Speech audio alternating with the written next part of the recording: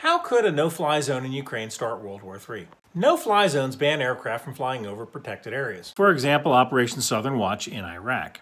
But Iraq's southern no-fly zone was 200 miles long. Ukraine has 1,400 or so miles of border. So you can't just throw a couple of fighters in the air. You need airborne tankers and early warning aircraft.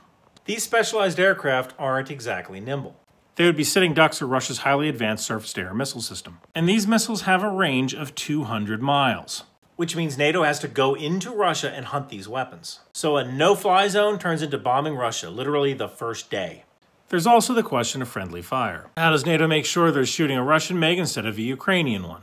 That means deconfliction. So NATO has to embed air controllers in with Ukrainian forces. That seems less like a no-fly zone and more like a war. A no-fly zone might be a moral imperative, but we have to be aware of the consequences that will happen day one. We also have to understand that World War III may have already started and we're just delaying the inevitable.